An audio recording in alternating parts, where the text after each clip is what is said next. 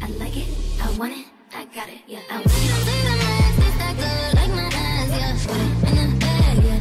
Put it in the bag, yeah. Taste that good like my eyes, yeah. Put it in the bag, yeah. Put it in the bag, yeah. 34:35. Oh yeah, let's get in there. I did the math on this, and I do believe it. Did you use a calculator, Zach? Yes, I ran out of fingers and toes. You guys want to hear something embarrassing? I didn't do the math, and I didn't realize what the numbers were until the very last line of the song. No, that's perfect. That's the experience that I want you to have. I love that. Please. Well, why is this record important to the overall story you're telling in this album? Oh, because I just think it's ridiculous and so funny and stupid. It's like absolutely absurd. It was just a fun thing. Again, we heard the strings that sounded so like Disney and orchestral and full and pure. And I was just like, yo, what is the dirtiest possible, most opposing lyric that we could write to this? And I was sitting with Scott Nicholson the night that I started writing it. I was sitting with Scotty. And we basically, Scotty wrote the Gimme Them Babies line, which is my favorite thing in the world, is that Scott Nicholson is a writer on 34:35. And maybe so. He was like, I was like, what comes after, I think I'm crazy, way I've been crazy, if I put it quite plainly. And Scott was like, just give me them babies. And I was like, hey! And he was like, I'm joking. And I was like, no, it's to print. We're doing it. It's done. It's perfect. Yeah, but it came up as a total joke, and then I like fell in love with it, and then Taylor and Victoria came and we wrote the bridge together, and it was so much fun, and it was we finished it. We started it last year, and then we finished it like months and months and months later when I was like, oh, this needs to be on the album and it has to happen. And it was the night after that big earthquake, scared the shit out of me, and I was like 4.5 and I made the magic, and it was after the 4.5 one, so that's why that lyric is there. Friends were like, wouldn't it be more than a 4.5? I feel like he's way stronger than 4.5, and I was like, yes, but the earthquake last night. Anyway, sorry, I'm telling you the whole story of how like everything came to be. What do you think we're here for? I don't want to say the earthquake is the reason why, but it is the reason why we have that line. But what like, do you have the rest of the album and then go, there's a hole to fill, and we happen to have that one song that we did a year ago? Yeah. That could be perfect. So the way I kind of like to move when I'm making stuff is I like to jump around. I don't like to finish things right when I start them. Like if I have a verse and a hook, I'll be happy, and then I'll be like, okay, let's start something new, or okay, let's do the second verse and then come back and blah, blah, blah, blah. So I like to just kind of, when the ideas are there, go. And then when I feel like I'm working, when I feel like I just like to bounce around until something else comes up and that I hear something else that I like, and we'll start other ideas. And then at the end, we go back and we finish them. Interesting. Like, how do you know that it was time to hit pause on 34:35? Like, at what point did that song like end and then you picked it up? Oh yeah, when my mom got there. Oh. Yeah. Mm-hmm. She was like, hi, Ariana. And I was like, Billy, pause.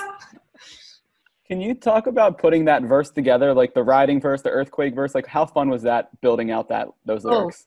It was so much fun. Also, the thing about getting like me, Vic, and Taylor in a room together is, I mean, it's just so fun, but also it's magical. Like when three besties sit down who like know a lot about each other's lives and intimately know each other. Oh yeah, very intimately. I don't really work with people that I don't have a real friendship or relationship with, or that I don't feel immediately like connected and obsessed with. I've been working with Victoria and Taylor since the first album. Like it's not even, and it's so much more than that. Like these are two women that mean so much to me. So it's so much fun. And my friend was there.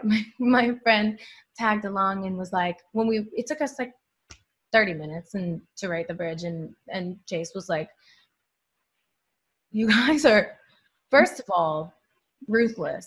Second of all, that was the most fun. Like he was like, I can't believe that happened so quickly. And yeah, but it was really fun. But yeah. Do you channel a different side of yourself for records like this, or is it all just one?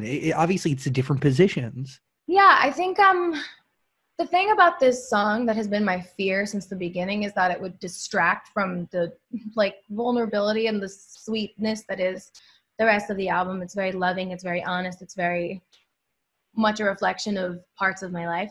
But also, you know, it's just a fun song, and it deserves a home on the album for sure, and that deserves to be written about for sure.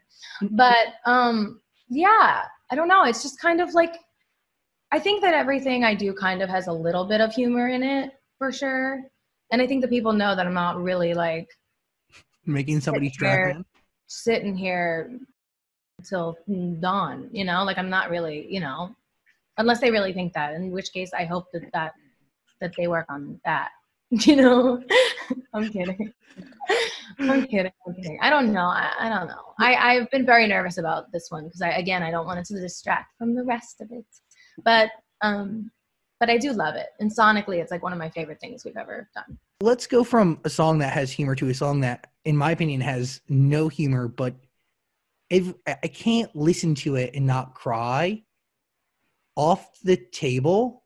Oh God, what a jump. Yeah, totally different. I'm here. I've heard the song so many times now, and I cannot get through it without, I don't know, it's just such a beautiful song. Thank you. Dan, have you heard it? What? Have you heard it? Of course. Okay, good. All right. Just want to make sure. Was there an actual moment in your life where you genuinely thought that like love might not be possible again? Yeah, I think that you fear that when you experience certain things and you go through like really traumatic. I think that your mind, you know, this wasn't written from a 100%. This is really how I feel, but that fear is something that exists, of course, in your head when you let the trauma part of your brain take the command seat. That of course exists, and your brain is constantly telling you, no, you don't deserve this, or no, this won't happen, or no, yes, this person is too good to be true, or yeah, you will, you know, be kind of just frozen in this period of recovery for the rest of your life. There are moments where that traumatic, the PTSD part of your brain takes the command seat and tells you those things. So I think this was written from that place and not from a real, I'm in my right mind and I know that I deserve love place. It was just from a fear place, but it deserves to be expressed, and I think it deserves to come out. And I think that once you write something, it kind of goes away a little bit as well. I think that expressing it made it feel so much less legitimate. Yeah, I understand. It's like an insecurity that you have. That's not, you're kind of saying it's a fear, but by getting it out into the world and writing it, the fear loses its value, and you realize how ridiculous the fear is, and then you're able to open yourself up to love, or at least look for it. Yeah, it's like when you share it with someone and they have a reaction that is like comforting and supportive, and oh, this is a beautiful song. You're like, it's a beautiful song. You're like, oh, okay. The song does start with fear and you questioning it, but by the end, and April comes in, the song kind of ends with this human being reassuring you that no matter what your baggage is, they're there to carry it with you. Yeah. He played the role of the perfect, you know what I mean? Kind of like dream reaction to a fear like that being expressed. Reality, right? Yeah, I kind of gave him a little sum up of my, you know, we caught up for a while and talked about life and everything. And he kind of, I think, wrote his verse from a perspective of like a person that would be filling, you know, certain shoes, and what I've heard that has felt nice. You know, it's nice. I think he did a great, phenomenal job writing that. Is it hard to put that into a song? Like, how'd you know yeah. you were ready? I didn't know anyone was ever going to hear it. So I just kind of was sitting in my room. It was during quarantine and towards the very beginning. And I just had set up my little home situation. a friend of Matt Bennett's, Shintaro, had sent me a little folder of beats, and he's amazing, by the way. He worked at the Apple Store, at the Genius Bar, I think, or I think he was giving lessons on how to work, like make beats and stuff. Cool. Like I think he was the guy that like you go into the Apple Store and be like, oh, I want to make something that sounds like Robin Thicke, and then he'd like show you how to make something that sounds like that. And but yeah, he's a really brilliant producer, and he sent me a pack of beats, and I pulled it up and I wrote a verse and a chorus, and I sent it over to Abel, and I said, is this okay? And he was like, yeah, I'm gonna write the second verse. And I was like, okay. And so that was just how it felt, and it was just a very intimate moment and writing process between two friends. Does a song like that only happen after being alone with yourself for quite some time? Because it is it's very reflective. No, like if you weren't going through it in that moment, you're thinking back. Or I think there's always a feeling at the beginning of creating something where you're like, is this for me or is this for people? And this was one that I think was kind of on the line. I didn't know, but then it felt really beautiful, and my mom's reaction to it was really beautiful. That made me very emotional, and I felt like it was the perfect kind of centerpiece in a way to the album, because it does again make every other song on the album make so much more sense. It's like, okay, we start here and we start with a crush, and you start with the fun sex and the, ooh, what's your motive? What's your, whatever, blah, blah, blah. And then it gets to this real point where you're like, oh, wow, I could be falling in love with someone. Is that even an option for me? You? Yeah. Yeah. And then you go into, I think 6:30 is next, and you're like, well, are you down? What if I lose my, what if I'm old and crazy? And then you go into Safety Net, and you're like, oh, here we go. I'm really here falling for real. This is happening again. I didn't think it could, and it is. And then and then it's like, I think it's a pivotal point on it. I think I don't know. No, it is a huge moment in the overall story that you're telling. Do you know what that story is, and do you realize that story only after the album's done?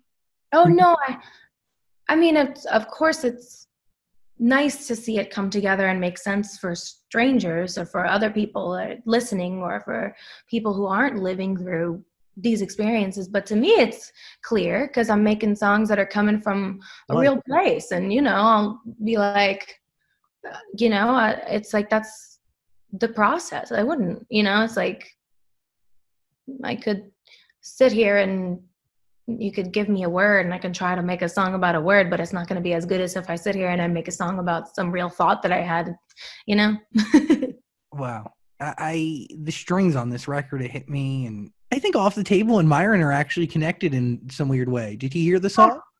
Myron was sitting underneath my feet when I wrote that. So yeah. Yeah, he doesn't leave me alone much, but I think he loves that song. I think he also loves chewing my headphones and sitting right next to me as I'm working. And yeah, he's a little angel. He doesn't leave me alone much. I'll go to brush my teeth first thing in the morning, and he'll come with me and sit under the sink and look up at me. It's very sweet. Oh, and a little angel. I love the dogs at the end of the music video, by the way. Oh, thank you. But not all of them, not even half of. I know. I wanted it to be realistic, but not me slipping in the snow. You know what I mean? Because there was fake snow on set, and I was like, I'm going to die if Lafayette is added to this, and Cinnamon is here, and there's all these dogs. So we did a little group. Yeah. Lafayette has to be in the next one. She has to be in some video at some point. Do you have 8? I lost count a long time ago. Okay. Got it. Is Off the Table, would you say that's one of the most personal songs you've ever written? It's hard to top Thank You Next because it's so much more straightforward. But I think it's different because I'm kind of the only one in there. It's just me and Abel who wrote it, so maybe. But I don't think so. I don't know. They all have so much of me in them that I don't know. I don't really like to be like, is this the one that means this? And I don't know. I think they all kind of fit in a puzzle somehow. How do you know it was time to share this story, though? Because something has to happen. Actually, Dan, I do have an answer for that. I think 34, 35.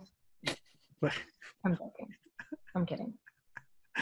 Well, the reason I'm asking that is just everybody knows what you said, you've been through a lot in your life, and this one you're kind of putting it all out there. for people to kind of hear your story firsthand. Am I? Now I'm scared. I think it's a good thing. Oh, Don't worry. Do you have a question, or are you just gonna say shit, Daniel? yeah. Do you have a question, or are you just gonna instill fear in me and trigger my anxiety while we But sit here? isn't that what you want? Is tell your story?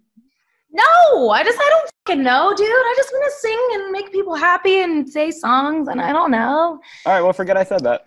I don't think about that. If I wanted to share my story, I'd do more of this shit, but I only talk to you two.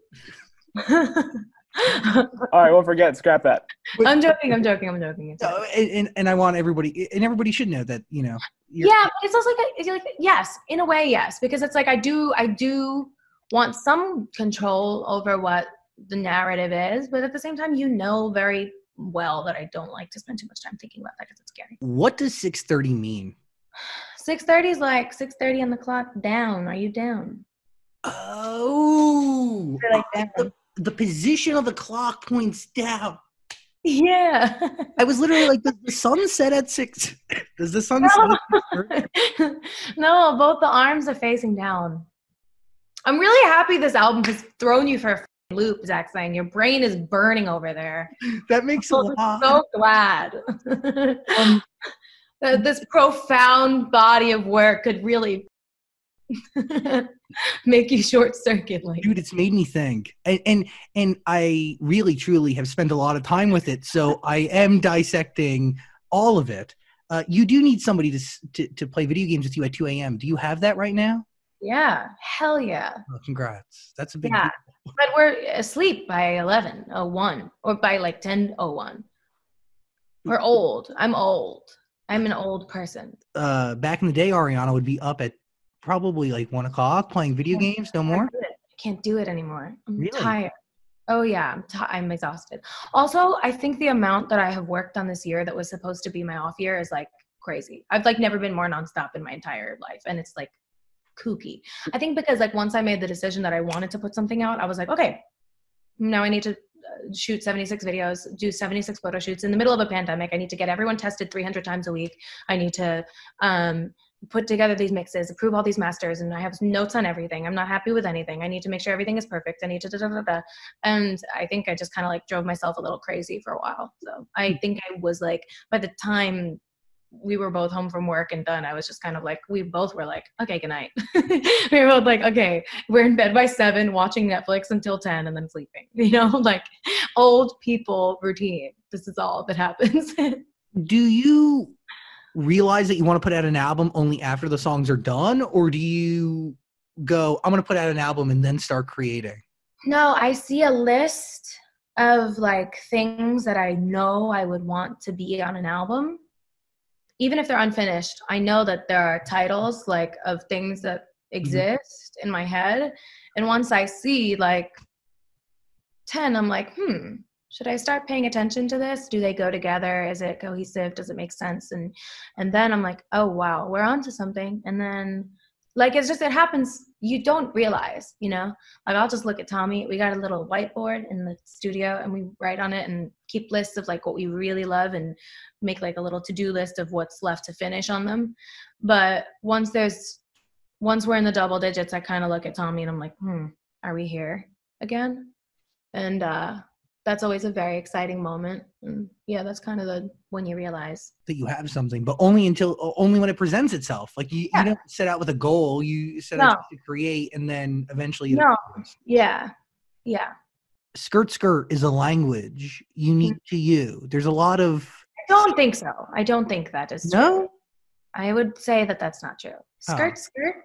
Dan is laughing at me. Am I not cool enough to know who else uses skirt skirt? I feel like that's a commonly used thing in rap songs, and it's an ad lib for some rappers as well. You know, they're like skirt. You know. No. I think it's around, Zach. Okay, I think we don't coin that one as an Ariana Grande phrase at all. I think we back out of there quick. What do you coin? I like the nods to the other albums lyrically that are kind of like they're kind of trickled throughout the album. I purposely kind of try to tie in certain phrases that reflect and tie in other records to make sure that there is a through line. And that I did it with Sweetener and Thank You Next as well, just to like kind of like wink at the other songs and continue the story and kind of like show the evolution of how situations have evolved and how certain feelings have evolved and changed. So I did a lot of that this time. There's a lot of them. Some of them are more obvious than others, but yeah, one of my favorite ones is In Safety Net, and there's a real taste more, is it in my head? I like the in my head reference. That's I like little things like that. I love it because one day or even today, somebody can sit down and listen to most, if not all, the albums, starting with yours truly, and really be able to see a human being progress and grow and evolve. Sure. Yes. It feels like one. Side to Side was very meaningful. Bicycle. That you can coin. I don't think anybody else you that, Dan, I think is the one where it's the most personal. Well, you know, you asked me before, is Off the Table the most personal record I've ever written. I think it's Side to Side. I can see that. It's really tough. They're neck and neck, but also shout out to everyone that still is surprised when I'm sexual. It's so funny and it makes me really happy. Give all that I'll say.